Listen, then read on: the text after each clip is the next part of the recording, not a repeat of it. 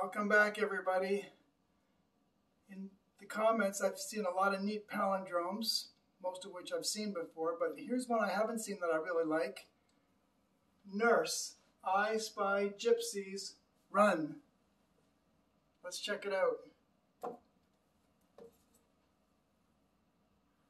Nurse, I spy gypsies, run. Isn't that cool? Keep them coming. I love those palindromes.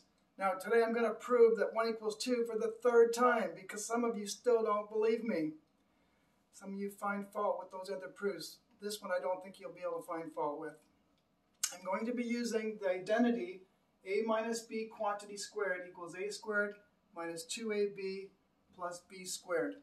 If you're not familiar with that, you can prove it to yourself by simply writing out a minus b twice, multiplying both terms in the first bracket by both terms in the second bracket. We call that FOIL in English.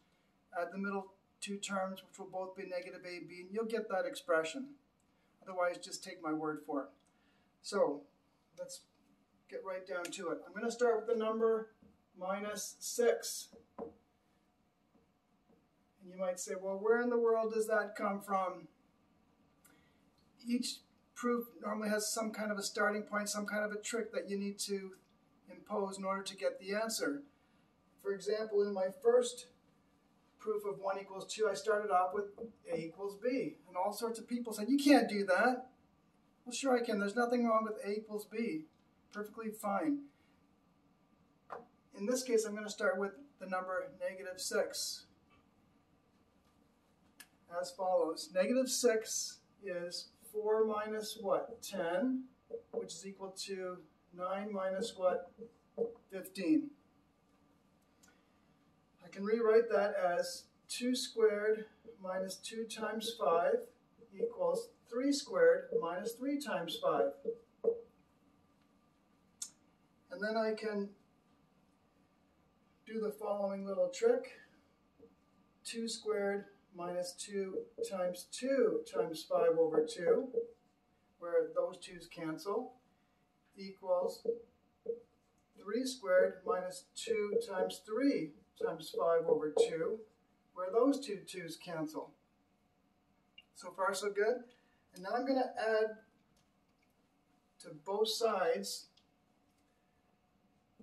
5 over 2 squared.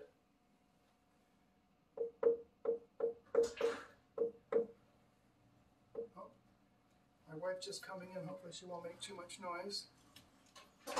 Keep the rest of the expression. So I've got 2 squared minus 2 times 2 times 5 over 2.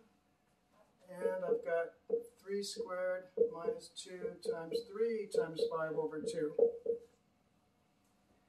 Now if you go back to this identity, we can recognize each of these two expressions as a form of this, where in this case a is 2 and b is 5 over 2, and in this case a is 3 and b is still 5 over 2. So I can write those both as complete squares. The first one being 2 minus 5 over 2.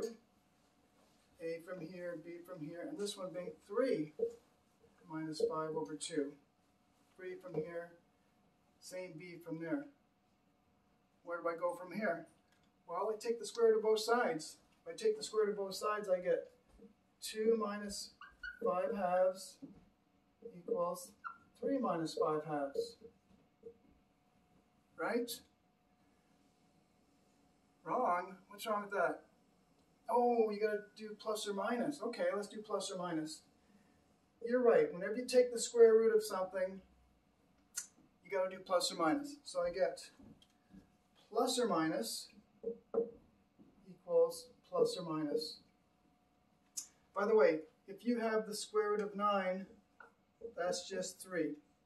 But if you have x squared equals 9, then you have to allow for plus or minus, whoops, plus or minus 3.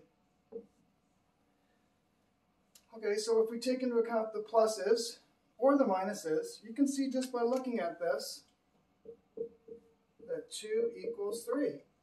Everything else is the same, so that must be that. And if I just subtract 1 from both sides, I get 1 equals 2.